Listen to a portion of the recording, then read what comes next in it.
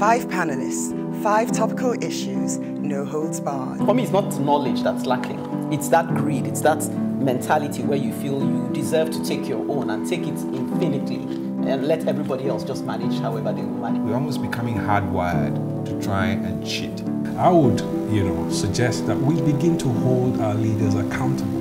There was a time in this country when things actually work. I don't think that any organization should be above the law. And I think one of the challenges we have in this country is about governance across the board. But what I'm saying is that it doesn't really affect us in Nigeria. That's It does. I don't know what we can do if the system is already corrupted. We've been warned as a continent of the influx of the Chinese. If you don't repay your debt, they will just colonize you.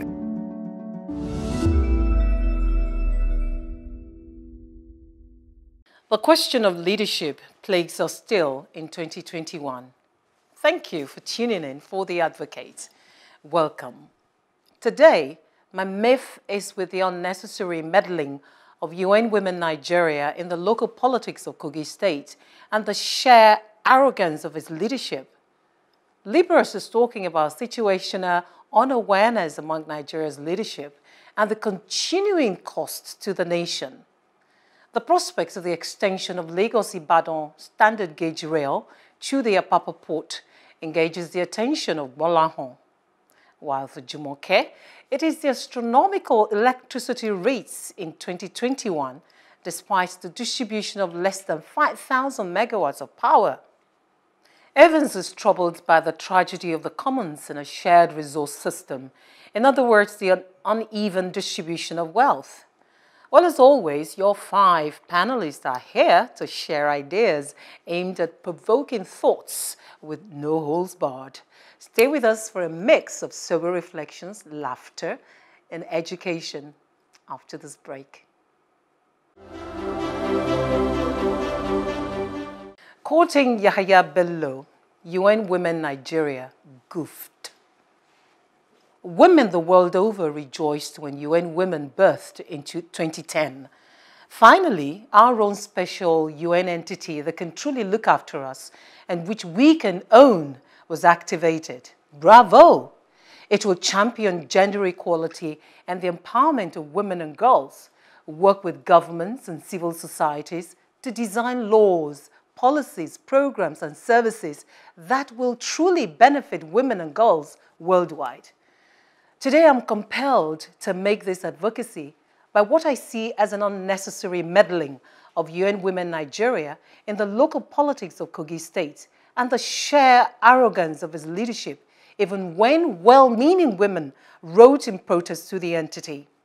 Governor Yahaya Bello of Kogi State had recently appointed women as deputy chairpersons in all 21 local governments of the state, and that forms the basis of the commendation from UN Women.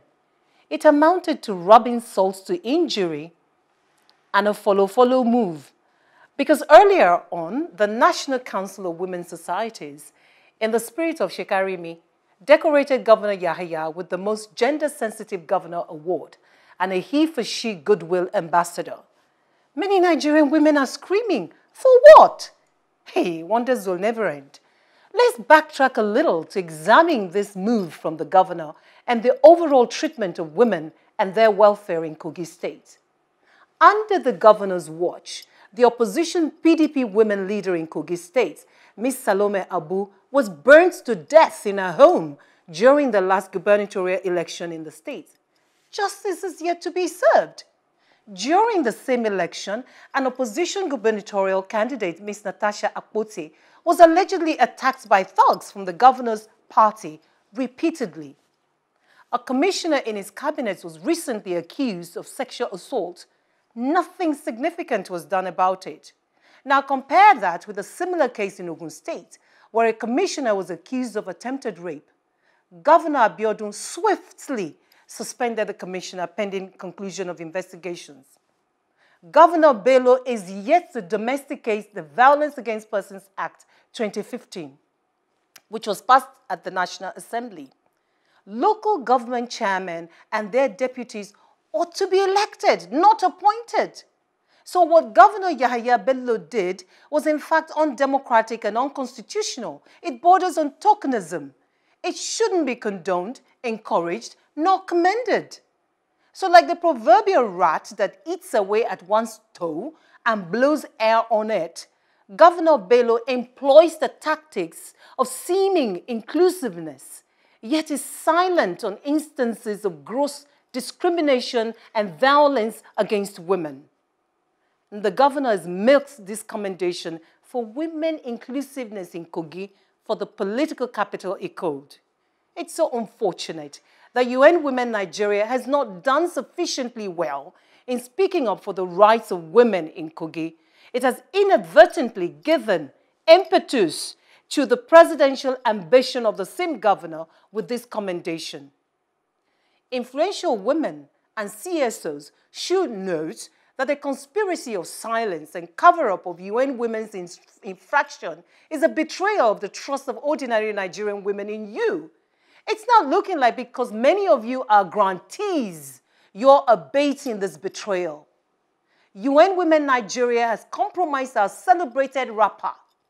Remember the First Lady of Ekiti, Mrs. Fayemi's famous 2019 speech? UN Women should repair this rapper it willfully tore. Apologize to the women of Kogi State in particular and Nigerian women in general. I'm waiting. She don't vex. I'm waiting for this apology. It is double standard. Yes, now. Where a governor, in one hand, is making appointments where the law provides that those offices are elective offices. Imagine. You are making appointment and then you are appointing women to that. And at the same time, your track record, your past, and then the situation and circumstances in that state where women have been highly diminished, harassed and affected by the affairs of different persons in that state. The governor have been silent. And I think the governor is operating like an emperor. Perhaps he sees the state as his personal property. And that is why, if you look at even the COVID-19 issue, he took it like the state is his personal business, that he can do whatsoever he likes. But that's the way most of them do anyway. Yeah. And I was going to also add to your advocacy that Natasha Akpoti's political office was actually burnt down. Not only was she attacked many times, and she came out before her office was eventually burnt down, she had shown how electoral materials had gone out just before the elections, you know. Well, if you say she was attacked, it means that probably she was attacked in the house, right in the presence of the IG of police. There you go. Right in the presence of the IG of police, in the presence of INEC chair. It was the stakeholders meeting. Normally, INEC would call it stakeholders. It was at that place that she was attacked, and the heavens didn't fall. So let's, you know, last week we talked about this, that your advocacy was on tokenism. Yes. And it is the same thing here. Even the office of the chairman of local government has been so relegated, not to even talk of vice chairman now. Oh. In my place, my younger ones will say the office of the chairman now, the only thing they do, when allocation comes, they come and say, hey, chairman, take your own. Vice, take your own. Treasurer, take your own. And me, I don't take my own. That's the only thing they do. So he had the office of the deputy governor. He didn't appoint a woman. How many portfullios he didn't give to women in his cabinet as commissioners? True. You know? So if you look across board, and is it just to, you know, and then the annoying part for me is that, you know, when they do these things, they now gather a few women. And then the offices that are created to celebrate genuine people, they gather those ones there. They, you know, I'm looking for the word now. They now use that, or they desecrate that office by now going to endorse slavishly, clanishly, you know, people who... That's what the UN Women Affairs. First, the NCWS did this. Do you know, during the Woman Manifesto last year in Abuja, I was part of the women who walked from Women's Center Abuja to the Ministry of Women Affairs protesting the death of Salome. You should go out and walk. And she was, I'm feeling like, do you know, I'm feeling you. That is not going to happen. Desecrated. Go out and walk. In the first instance, the caliber of people that are occupying the local government offices, they're not quite there in reality. We've had powerful persons occupy those offices. Adeniji Adele was a local government chairman in Lagos State here at some point. Right. As at the time Lagos Island raised bond in Nigeria, 80% of the state have never raised a bond in this country. Unfortunately. So that is the way things ought to be. But somehow we lost it along the line, and where people are now compensating. You are gifting. It's as if out of my generosity, I'm giving this women. That is why when it happens, let me give you, in this, it was Akwa Ibom. I was watching a seminar from South Africa, and then after the seminar, the participants were interviewed on the gains from the seminar.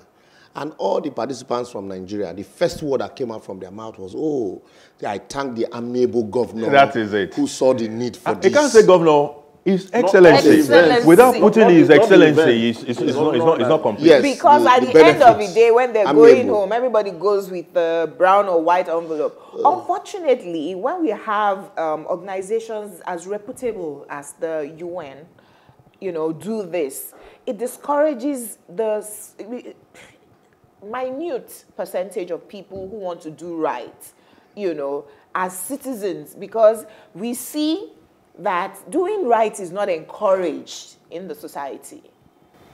Doing right is not encouraged in the society, but we'll keep trying. Next, Liberals is talking about situational unawareness among Nigeria's leadership and the continuing cost to the nation. There's no capital more useful than intellect and wisdom. And there's no indigence more injurious than ignorance and unawareness. Is the president aware? Situational unawareness in private marketplace or any public road in Nigeria today will cost you ransom or your life. But it seems in President Buhari's government, willful ignorance is a job prerequisite. The less you know, the more chances of becoming a minister or government spokesperson. In March 2018, President Buhari admitted that he was unaware that the Inspector General of Police, Ibrahim Idris, did not comply with his directive to relocate to Benue State, yet the heavens didn't fall, as the IGP was neither queried nor sanctioned. In 2019, an interview with the German news channel, Deutsche Welle, the host, Tim Sebastian, asked our Minister for Information, Alhaji Laiwola Mohammed, pointedly about the Protection for Internet Falsehood and Manipulation Bill, a.k.a. Social Media Bill. Our minister replied authoritatively that there was no such bill in the National Assembly and that the government was not aware of same. In January 2019, ahead of the general election, when the then Chief Justice of the Federation, Sir Walter Onogen, was charged before the Code of Conduct Tribunal, the Vice President, Professor Yomi Oshibanjo, Senior Advocate of Nigeria, informed a bewildered nation for a fact that yet again the president was not aware of the charge until 2 days later.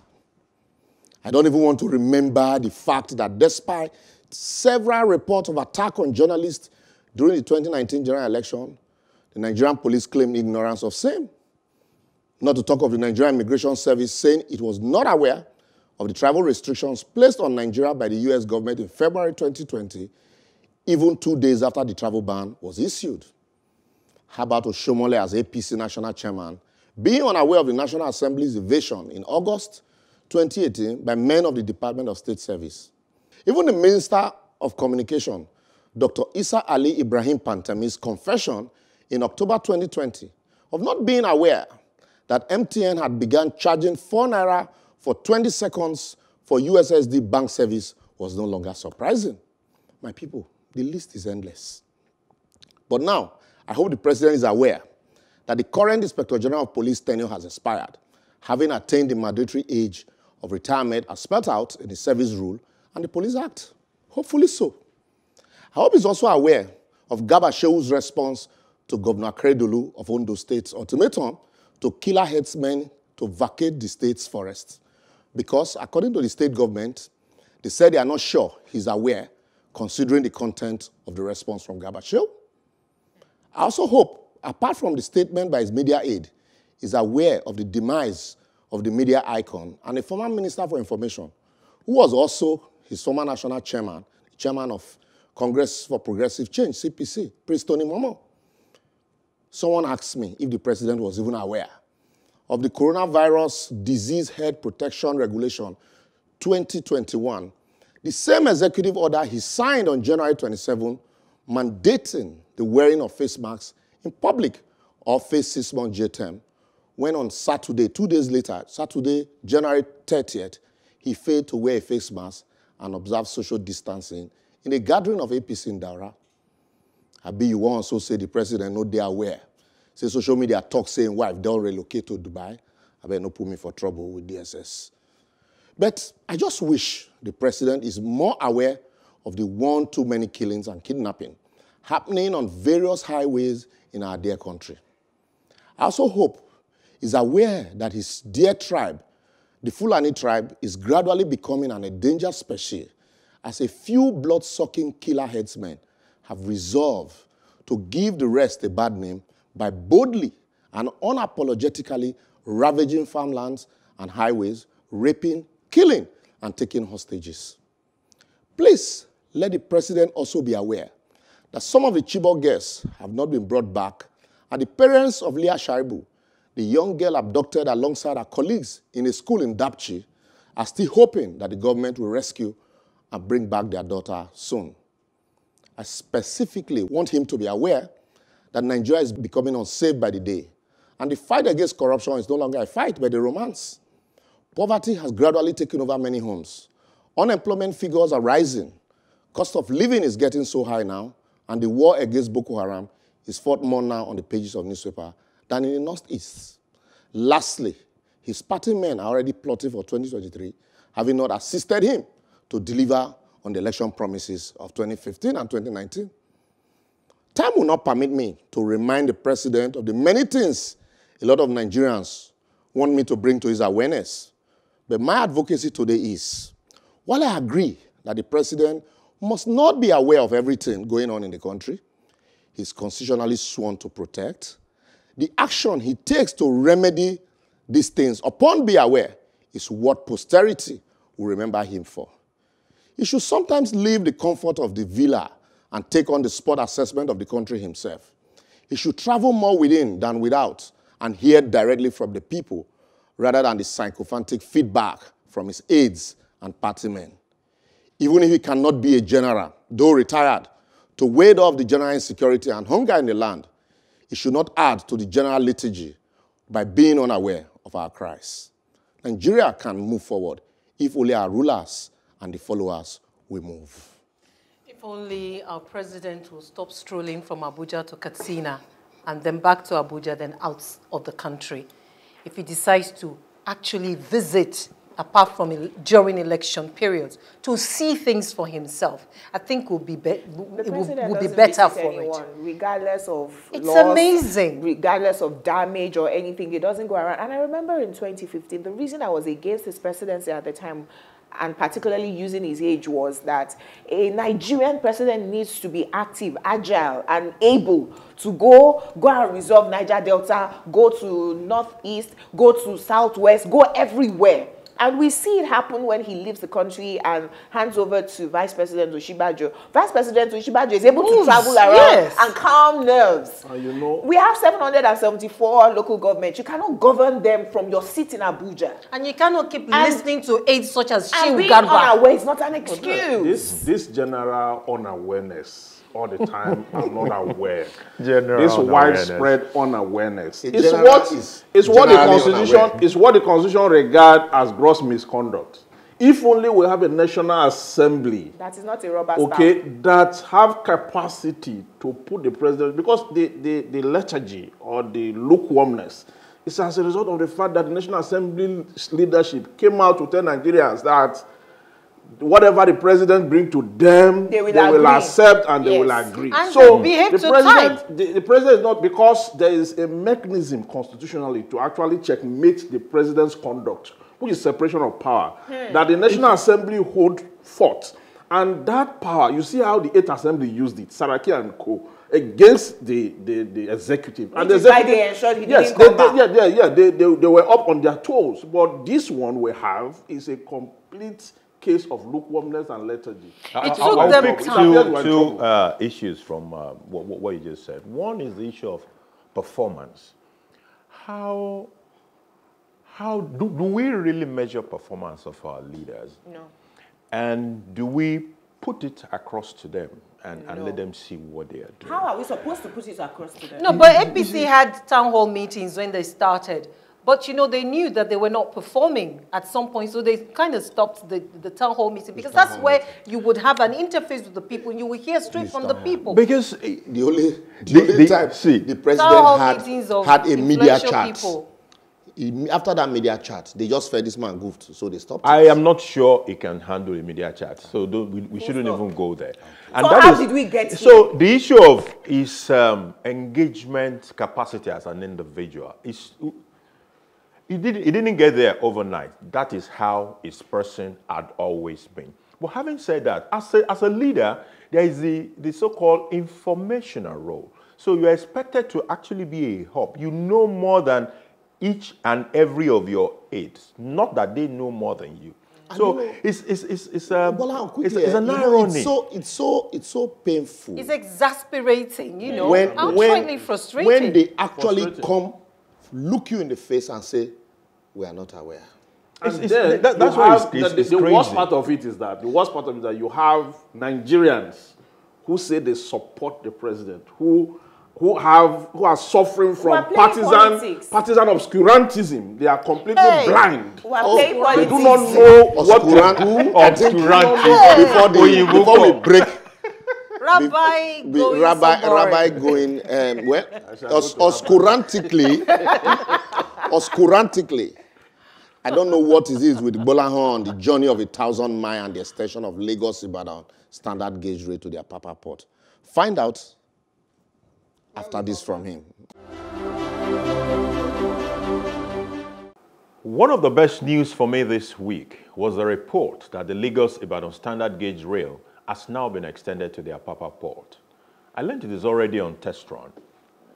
Pre-independence, the colonial masters built the rails right into our Papa port because they knew how critical to trade such an infrastructure is. But like we killed everything else, whether it is Nigerian Airways or Grand North Pyramids, we also killed the Nigerian Railways. We substituted the work of one public train with that of 200 private trucks. We killed the jobs associated with the railway, destroyed the main arterial roads of the country, lost lives to avoidable accident as we rendered our rails, a critical developmental infrastructure, moribund. Today, we are at the verge of re-achieving a developmental feat that we had achieved 60, 70 years ago. That notwithstanding, when I think of the prospect that this extension of the standard gauge rail into the port has for trade, for cost of doing business, for our roads, for the risk to lives and limbs, for the environment and aesthetics, one cannot but give kudos to those who conceived this rebirth and those who made it happen.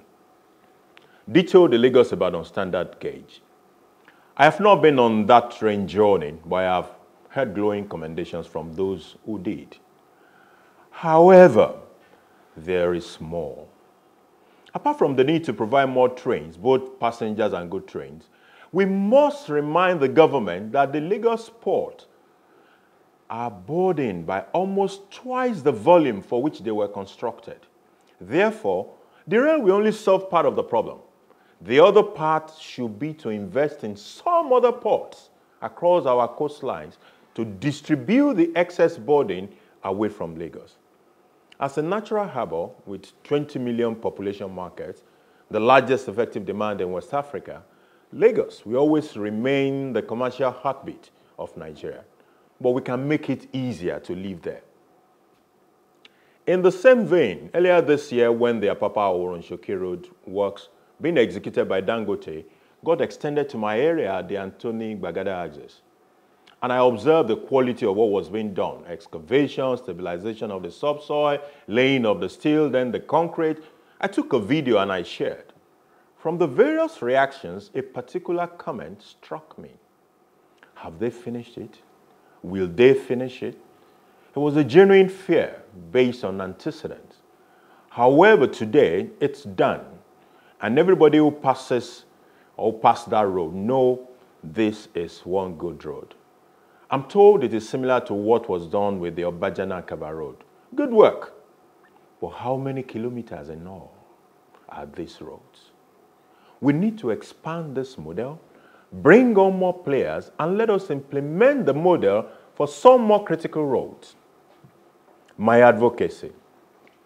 Call this one a tickle on the government. We see the bit you are doing, and we say kudos. But as you know too, there is much more. Can you please disgrace the second Niger bridge so that the next government won't have to use it as a campaign promise? So you also know that we have been on this Lagos-Ibadan for 7 to 8 years. Can we close it out this year? More importantly, we need to bring in more private sector participation into the provision of this infrastructure. And my plea is, can we please make the process transparent? That transparency. I love your advocacy, Bello. I love it. Yes, we know you're doing the bit that you can, and you got some right, but there are quite a lot that you're still not getting right. And I join you in I thought you were telling Bola and they didn't get it right. No. She's talking to the government. So I joined Bola. And I mean, they do road. That place that Bola didn't get it right. I joined Bello in saying that this journey of 1,000 miles, and can we shorten it? Let me quickly add the one in Lagos, our blue rail and Kinikon rail. Please, when are you finishing it? It's been abandoned for 5 years. When are you finishing it? Since Fashola left. When a new can we also finish that as well, please? If a new government comes to Lagos, they will now say they wasted 20 years wasted 60 of years. APC in Lagos. It's you see, ordinarily these are not things I have never in this my short life, because I have many years to live. I have never seen government or political party campaign with all these tying of roads in other climes. We'll tar road, we'll provide pipe-borne water. Those things are basic. Those things are basic. Or we provide light. Those things are, they are given. They are given. Statutorily, you have agencies, it is their responsibility to do those things. In a working system. We had those days, we had highway maintenance department in the Ministry of Works. And we had woles. You didn't need Today we have FEMA. Those FEMA has become political. You know, to the extent that now a governor will do a pipe-borne water. That's manual tap. NYC project. And then the governor will commission it. You will take newspaper advert, which will be more expensive than the cost of the project, to celebrate the governor for providing dividend of democracy. A minister will tar roads. And then we'll say, oh, the man has brought dividend of democracy. When you now ask, is it his money? They'll say, after all, some stole the money. They didn't use it. So this one that is using it. Because you ask a question, how well do we even assess our government?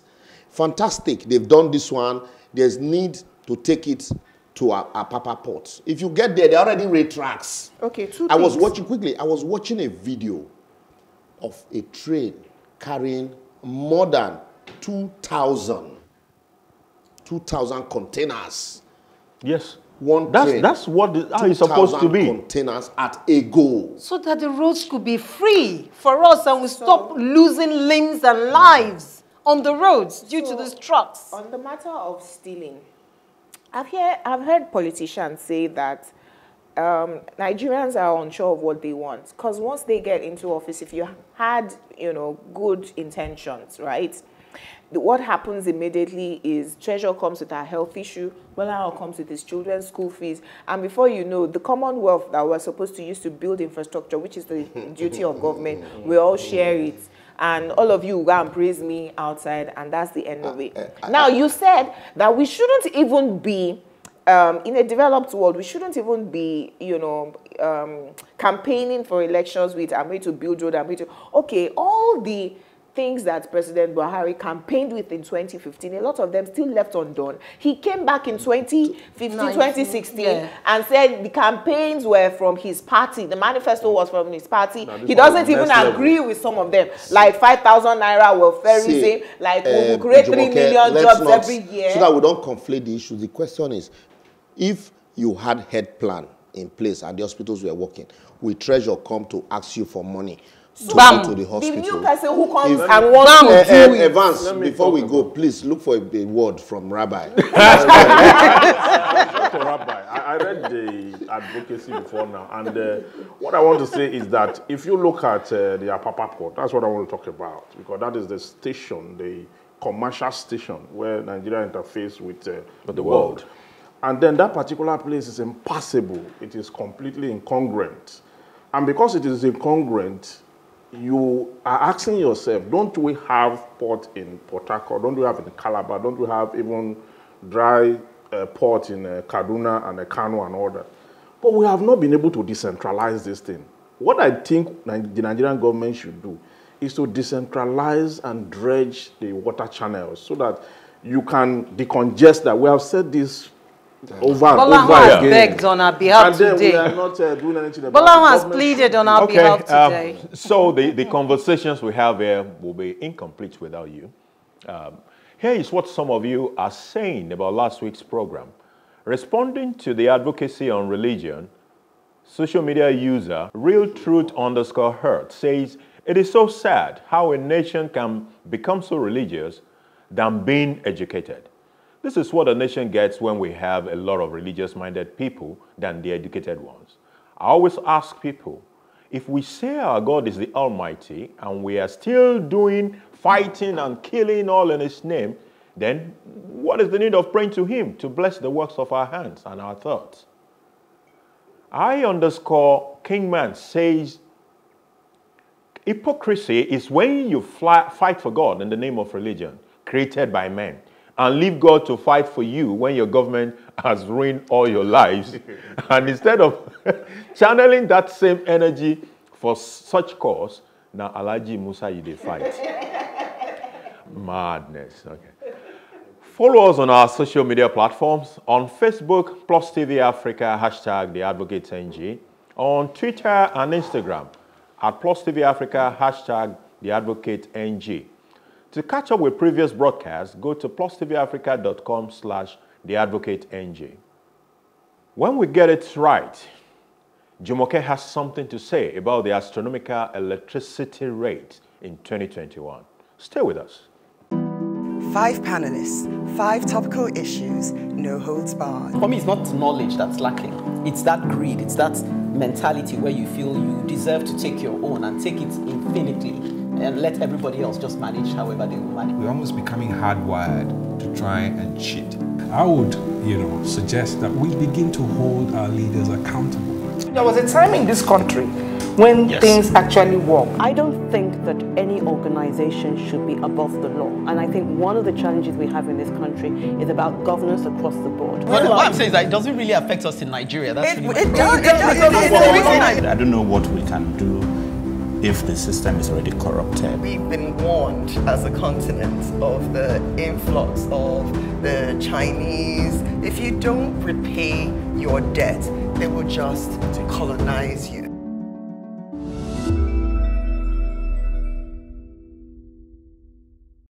My neighbors and I have been discussing the astronomical electricity rates in 2021. Is electrical power only for the powerful?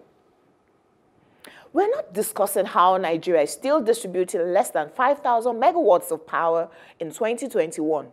No. We're just concerned about how rich people can jostle for the available power. The people who can afford big gen, small gen, solar, and inverter batteries are the ones still wanting premium power at the most expensive rates that their poor neighbors cannot afford. Is it every Nigerian that can afford premium power at 53 naira? That's at the time that we were considering it too. It's even higher now. People are now using gen to pump water and switch on ACs. Isn't it similar like public power is almost as expensive as powering your gen?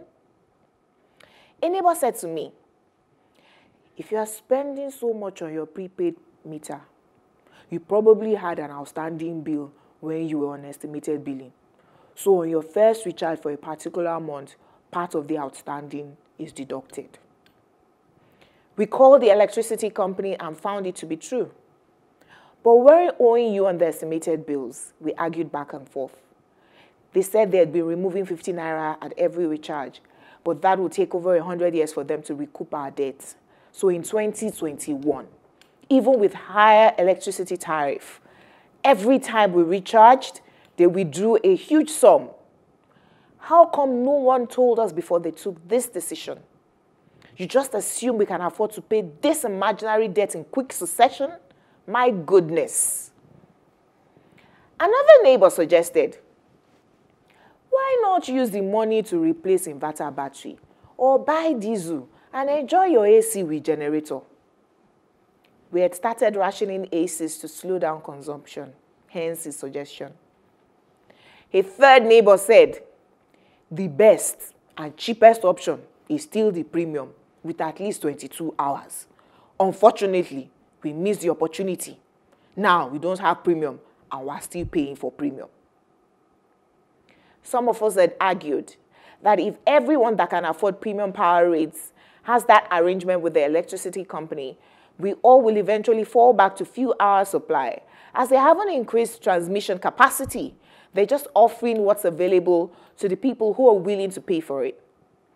Everyone else should fire their I better pass my neighbor gens or put on candles. A doctor neighbor quipped, everyone should consider solar. My 4 batteries get a full charge with less than 3 hours of sunlight, and it is charging while working. So our own powered off days, he still gets 2 days on 1 day off. I have a full charge by 6 p.m., ready to go all night till sunlight next day. I only need gen to pump water and chill fridge every now and then.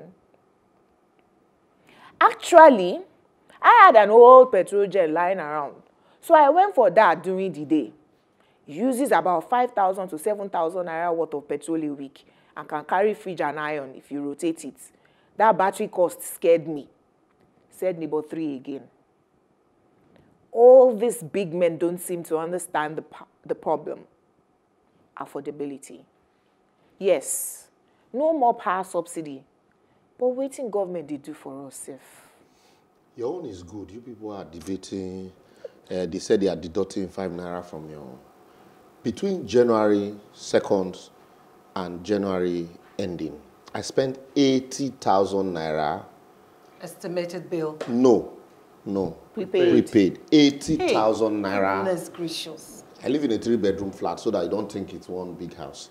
80,000 naira. Wow. And then 30,000 naira on fare, because the light also is not... bad too. Not that I am owing. I've had that prepaid for long, so I'm not owing. In the office, I spent 78,000 on diesel, because I have a bigger gen in the office. So I prefer to run the diesel gen. It's cheaper. It carries all the air condition, and so it's cheaper for me than even using, you know, the electricity from government. That's how bad it has become. Yes, sir. Sometimes you ration AC and fridge. Yes, sir. You don't know which one to put on. And yet, because now they tell you there are some estates, they give them constant light because they are ready to pay ×2. Yes. And they still charge you ×2 of the rate. And so is the tariff. Anytime you vent, you know, what usually 30,000 would give you before, now it is 60,000 that will give you that that megawatts. 2.5 times. Yeah, so exactly. it will be like 75,000, 80,000. I'll yes, give you exactly. the same power. So a situation where you were using 35,000 before, now I will have to use 80,000 naira for that same consumption. And yet we are all silent. The cost of PMS is high. they tell you that when they remove their hand, the price will go down. The cost of power is high, and yet it's not available. The cost of gas is high, and they will tell you it is rich men that use gas. Poor people use firewood. Kerosene is high. Then the question you now ask: Do you buy kerosene? What's the government? How did you know? If the essence of government is the security and welfare of the people, even that, which the government they do. High is because we have a very funny economic system where you have crude, you have gas, you are flaring the gas. That is power itself. Yes. You are flaring the gas, then your crude, you take it abroad. Then you import it again. Okay? Then you kerosene the same thing. And all that. So these things will continue to go high until we come together to decide exactly how we want to run this country. There is no way you will put us on this rat race and then come back the next year to tell us that you are going to we should vote for you. We will reduce power. Which brings us back to Liberal Seats Advocacy today. Is the president aware of all this? Is he aware that you're paying for electricity from your 30,000 naira minimum wage?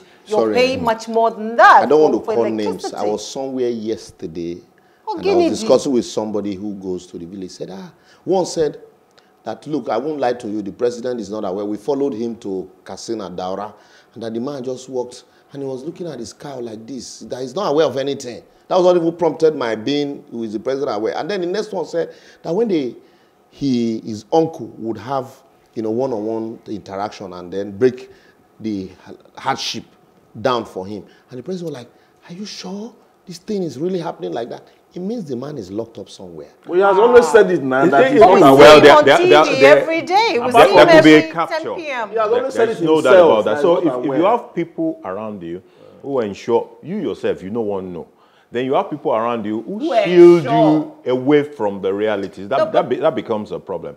Yeah. Incidentally, my experience with power is slightly different. I don't know exactly how much it costs. That's because in my house, my wife handles power. Now, here the comment is that the rate has literally doubled or more than double. Yes. So that one is there. Yes. But where it differs slightly from your experience is that you have inverter. She prefers it to how the power situation used to be. She said before, by the time she combines that cheaper NEPA bill with the diesel or petrol or whatever, it's more. That is our own version of it. Yes. Then we also need to pay attention to what the poor pays, because what they were telling us is that the poor were not even affected. Yes. And I sincerely hope that they are not. They get estimated billings. Is that true? They get estimated billings. No, they have. If it is crazy, they have means of doing that. But they said it to me because I had to go there to complain, and they said that we are on band 1. It's practicable. Yeah, no, they said we're on band 1. So there's some particular estate you are on 53 naira, 56 naira. But yes. And it used to be 27 naira. No, the question now is why they agree that they cannot continue to subsidize power. But the question is, how do you determine band 1 and band 2? So the rich, they have ways of the rich are paying more. That's what they're doing. The question is area. Yes. Area. Like Magodo, like Ukutu GRA in Lagos. Like Ikeja GRA. The poor people that live in my area, you cannot say they are rich. God bless you, sir. Those ones are trapped in between rich people. Yes. So they need proximity. They will pay high. That is the price of living with the rich. This is what I did. This is what I did. To cut costs, I use solar. So I'm busy. Oh, you're part of my rich neighbors now. You don't understand. No, it's not about, tell me about you. After the break, Evans will be wrapping things up with the nagging question of wealth distribution and the tragedy of the commons. Don't move a muscle. We'll be right back. The greatest enemy of freedom is the alignment of political power with wealth. This alignment destroys the commonwealth, that is, the natural wealth of localities and the local economies of household, neighborhoods, and community, and so destroys democracy, of which the commonwealth is the foundation and practical means as this leaves society with the tragedy of the commons. The tragedy of the commons is a situation in a shared resource system where individual users, acting independently according to their own self-interest, behave contrary to the common good of all users by depleting or spoiling the shared resources through their collective action.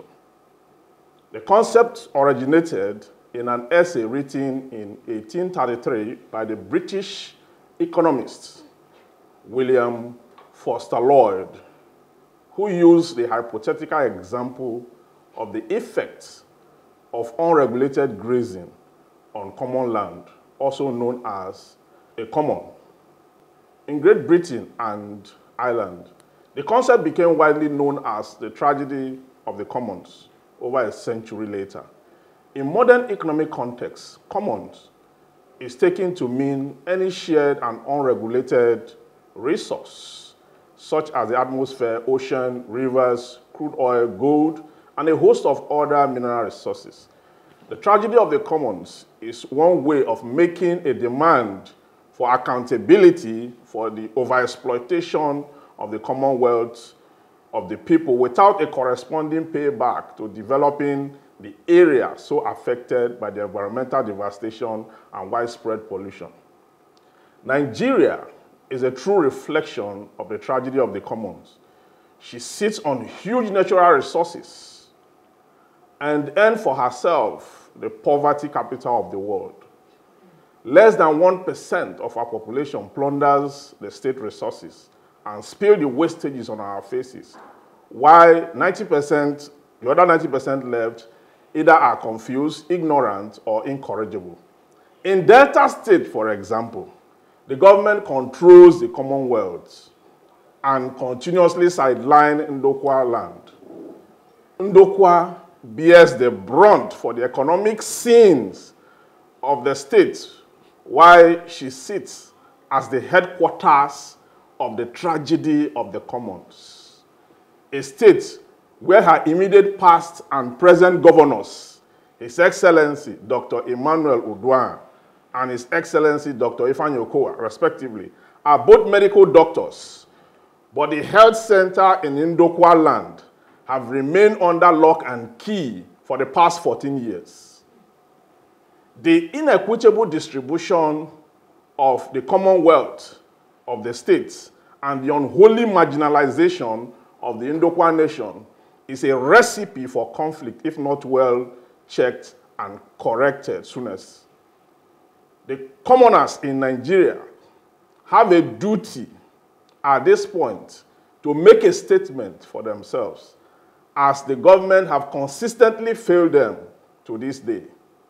In an attempt to assuage the plight of the commons, the federal government created a 13% derivation fund for states with oil resources, while the federal government hands the resources to the state for the commons. The state converts it into other use. So the commons are trapped in their tragedy. I wish to advocate, therefore, that the state must re-examine its strategy and create an equitable balance for wealth creation for the commons and deliberately pull them out of poverty and tragedy. A proper management of resources and a diligent distribution of same will extinguish the tragedy of the commons and abate their misgivings. I shall go to Rabbi again. With all these plenty things, you never go Rabbi before. This Rabbi, this is not from Rabbi. Is he not tired of seeing you? Aside from him going to Rabbi, is this Ndokwa matter? We saw you on TV, this Ndokwa. Ndokwa Ndokwa is just a case for the larger society. Yeah. Right. We saw you on TV. Ndokwa, but one thing you should know is that in Ndokwa is only prison. He has told us that's his own pain, gone. So you cited federal prisons there. We should be going to prison. Now is the health center that hasn't been open for 14 years. How so? Udokwa is a representation of the decadence in the larger society. True. Correct. It's a metaphor for the Nigerian states that in the midst of plenty, a land so blessed yet so poor. Very true. In the midst of plenty, we are the poverty capital of the world. Imagine that. You see, you go to oil-rich states, Bayelsa, Rivers. When you leave the state capital, you begin to wonder if you are still in the states, the so-called oil-rich states. You go to Delta State. Sometimes I traveled from Asaba to Warri, passing through Ndokwa, Ozoro, you know, and all of that. And I asked myself, is this the grade A road that they said Okowa is doing? And immediately, I got to Warri. Because I left Warri years ago, and I got to Warri, and I called the commissioner for information. I said, Oga, there's nothing here. I want to talk about it. He said, you see, our first 4 years, we use it to study the topography. When they write the exam. And what we can do. And so, and I was like, this is sad. Pathetic. You know, we sit down in Lagos here, we lambaste governor in Lagos. That's no wonder, you know, Lagos, you know, always feels that, look, they are top notch. They are doing excellently well. Because governors in our states, in every other state, it's horrible. It's a shadow of what you would describe as governance. And I'm not sad, but I commend you for being a voice. And the school fees so. that Kwani contributed is not wasted. You know, I ask myself that if the healthcare institution is shut down for 14 years, so in this season of COVID-19, you drink Agbo.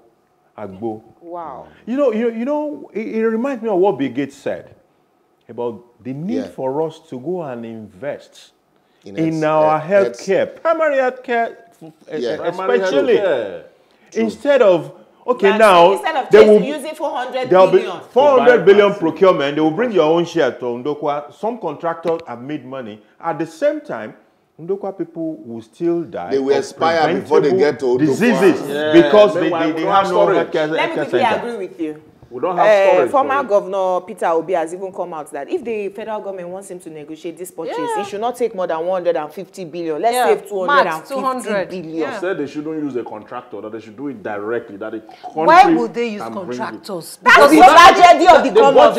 The budget is for contractors. Because somebody has to make money. If they don't use contractor, how do you think? How do you get kickback? The boys will share something, and then they will not use for election. That's our problem. Meanwhile, basic things are not.